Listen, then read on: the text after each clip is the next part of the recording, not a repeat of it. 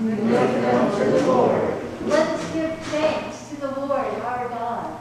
It is right to give God thanks and praise.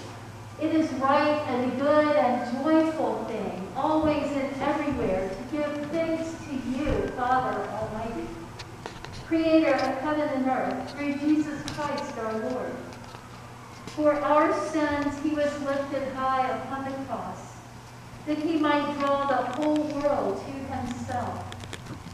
And by his suffering and death, he became the source of eternal salvation for all who put their trust in him. Therefore we praise you, joining our voices with angels and archangels and with all the company of heaven, who forever sing this hymn to proclaim the glory of your name. Holy, holy, holy, holy,